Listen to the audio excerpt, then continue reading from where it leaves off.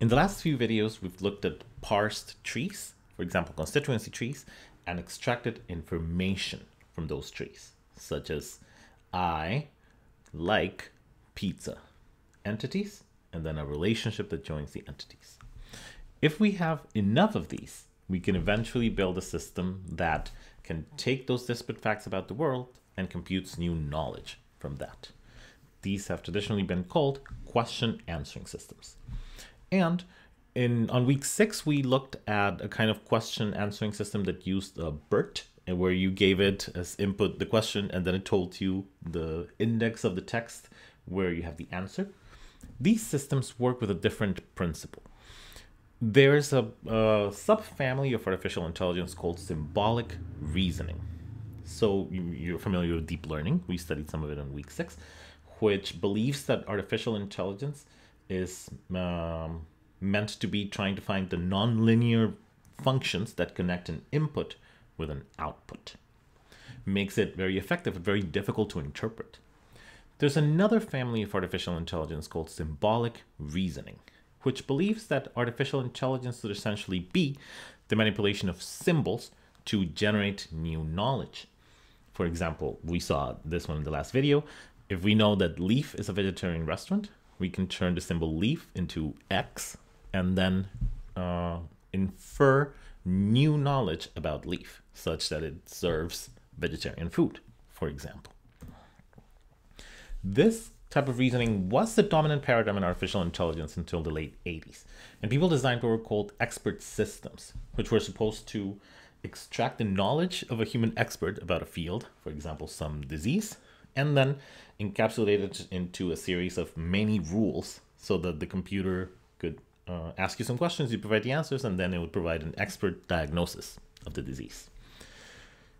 There's several issues with this. So in week 1 and 2, we looked at rules. And as we know, creating a system with rules makes for a system that is highly, that is very easy, where it's very easy to explain what it's doing, but where it's very difficult to design the rules because there's no guarantee that you'll ever see the end to the rules. There could be hundreds, thousands, millions.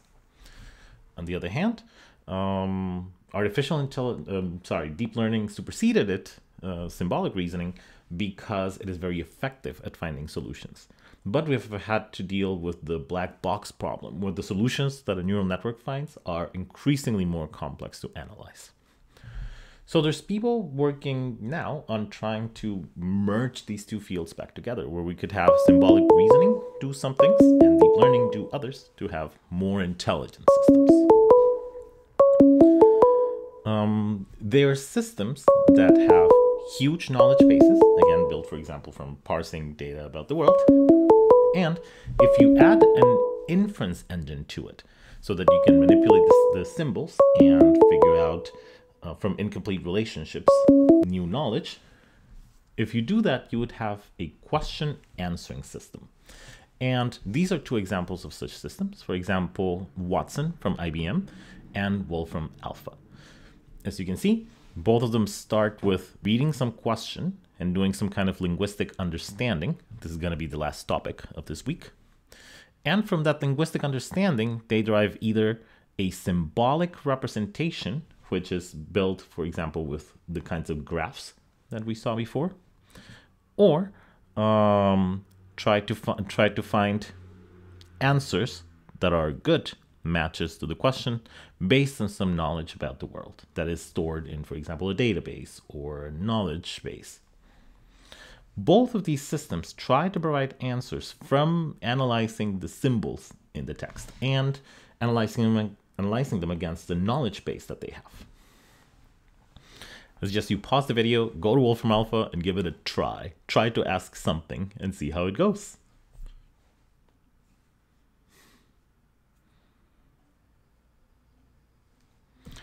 I tried a couple things.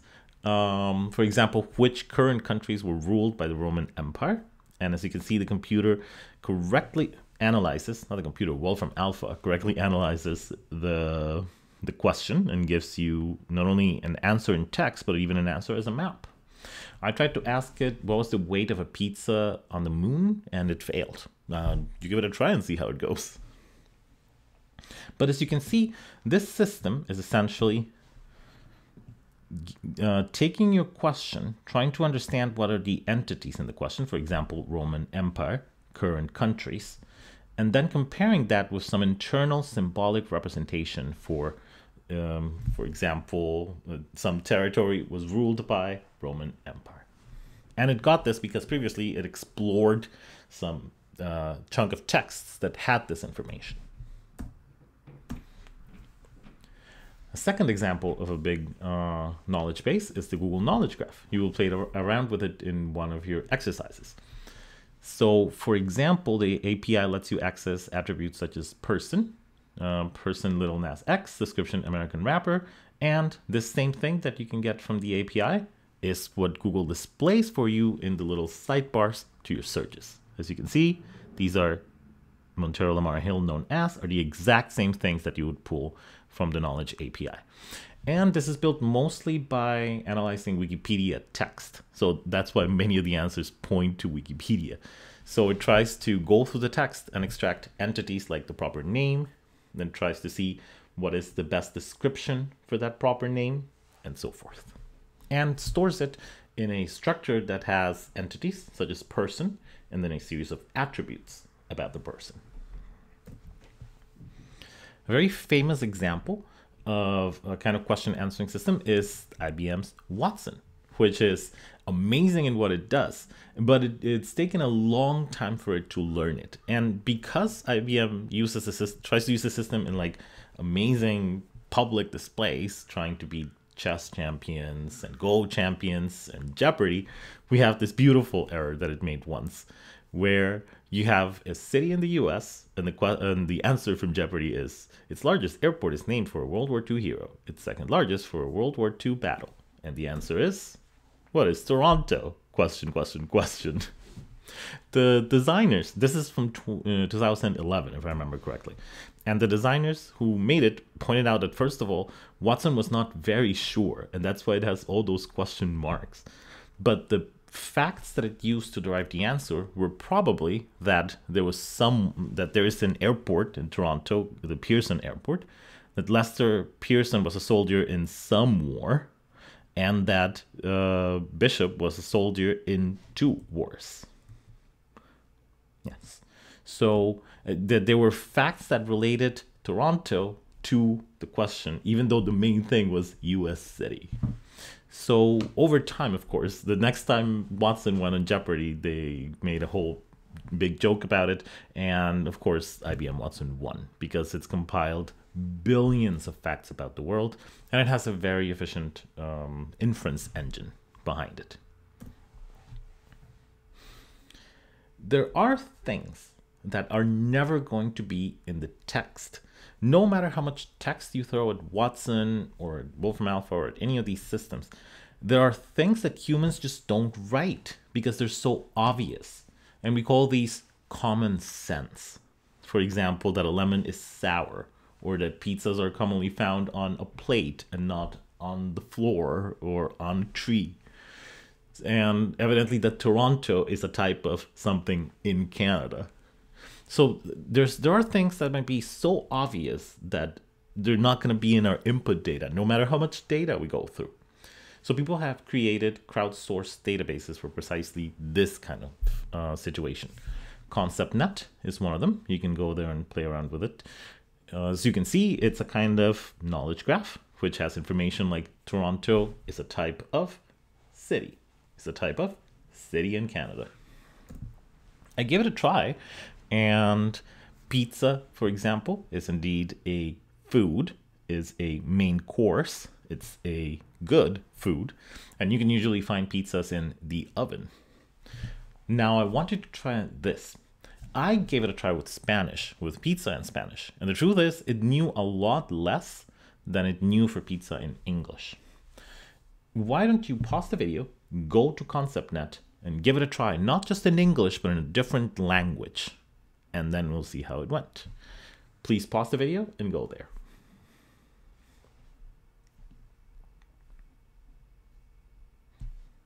Welcome back. All right. Well, I'll be sure to have a question about it in our canvas to see. I'm sorry, in our piazza to see how the experiment went. Finally, maybe these two types of processing can work together to provide better, better computer systems. If we have a picture like this, and then we have the question, how many cubes that are behind the cylinder are large? This is something that a neural network is not going to be able to learn. Who knows how many pictures it would need to look for it to learn something as like that. And this is a talk from IBM. I left you the link below. Maybe a neural network cannot learn it, but maybe a neural network and an inference engine could answer this question together. You could take an image and run it through a convolutional neural network, for example, to try to find that the image is composed of a small cube of metal and it's purple, and this is its position, that it is composed of a large cube of metal that is green, and this is its position. So with a neural network, you can transform one of the inputs into some other representation, like a list of entities and their properties. You can use a neural network to transform this question into a series of logical rules of entities and their relationships, for example. Filter for shape that is seen and cylinder. And you can use these instructions to then filter this group of entities to try to see how many large entities have all of these properties. And this system correctly answers that there's 3 of them. So these two approaches can be combined to improve the systems that we have. Symbolic reasoning and deep learning. And just a quick thing. So these systems take raw data, which are terabytes of text, turn it into information, which is, for example, all these disparate facts about the world. And we can use an inference engine to use that information into knowledge. For example, knowledge about the world, about how many cylinders are behind a little square. Knowledge about Toronto derived from a question about Toronto. Sorry, about Chicago derived from a question. But you can see as we go from raw data to information to knowledge, these systems can handle it. We still need humans to help us with the system for the wisdom part, to figure out what the ethical considerations are about using these systems. For example, if we are extracting our data from text on the internet, it's obviously going to be biased in many ways. So we need to keep this in mind. We need humans to help with the goals derived from this knowledge. What am I supposed to do with the information that, there's climate change, with the information that there's biases in these systems? We still need humans, but as wisdom on the title. But as you can see, we do have systems that can transform data into knowledge. In summary, reasoning using variables and inferences is called symbolic reasoning, and it's an important subfamily of artificial intelligence, next to things like deep learning. There are many systems that combine knowledge bases with entities and relationships between them, or with entities and attributes, knowledge bases, and inference engines to combine all of these into new knowledge. We call these question answering systems. And there's many large commercial ones, such as Watson and Wolfram Alpha. Even though they're very large and very good, there's a lot of information about the world that they will never know because it's not in the input text. It's not in what they can read from the internet. So people have created crowdsourced common sense databases or common sense collections of knowledge so that existing inference engines can also benefit from these. And it is possible to combine symbolic reasoning with deep learning to create even more powerful question answering systems.